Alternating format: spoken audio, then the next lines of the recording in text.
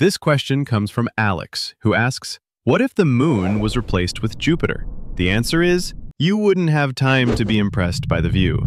What would follow is a very brief, very violent lesson in gravity. Let's imagine it happens instantly. One moment, our familiar moon is in the sky, the next, it's gone, and a colossal, striped giant has taken its place. It would fill our sky, stretching from one horizon to the other. But you'd only have a moment to appreciate it. In the first second, the gravitational effects would begin.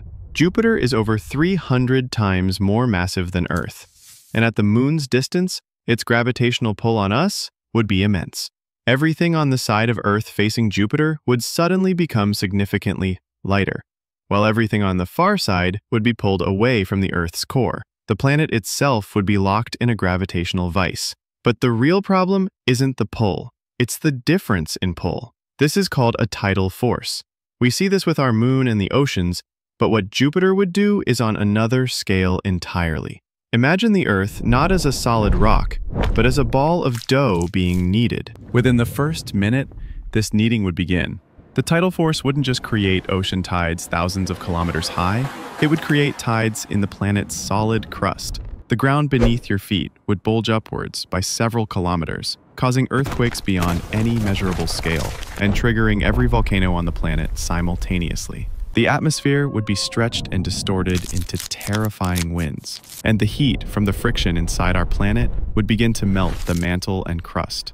Earth would no longer be orbiting its own path around the sun. It would be captured as a new moon of Jupiter, jerked into a new, violent orbit. Within the first hour, we'd encounter the final problem, the Roche Limit. The Roche Limit is the distance within which a celestial body, held together only by its own gravity, will be disintegrated by the tidal forces of a second, larger body.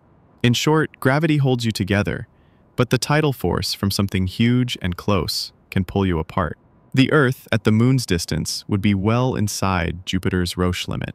So, as our planet is being flash melted from the inside out, the immense tidal forces would begin to peel it apart. The process would be like unraveling a ball of yarn. Chunks of molten crust and mantle would be ripped from the planet and flung into orbit around Jupiter. Even if you somehow survive the earthquakes, the volcanoes, and being pulled into a new orbit, you'd now have to contend with your planet being physically unmade. And just to make things worse, you'd also be flying through Jupiter's intense radiation belts, which would deliver a lethal dose of radiation hundreds of times over, stripping away what's left of the atmosphere and sterilizing any surviving debris. After a few hours, the process would be complete. Where the Earth once was, there would now be a new, glowing hot ring of rock and iron orbiting Jupiter. On the plus side, from Jupiter, the view would be spectacular, and for the first time in its history, the Earth would finally have a ring on it.